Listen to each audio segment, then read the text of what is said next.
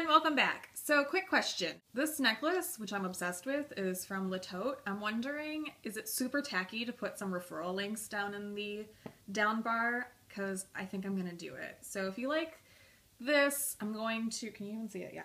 I'm gonna put a link down in the description box. It's like Netflix for clothes. It's fantastic. Okay, so today in Bat and Veda world, we are talking about desert islands and what's one thing that you would take with you if you were going to be stranded on a desert island. First, I'm wondering if it's one thing that I should take with me to survive.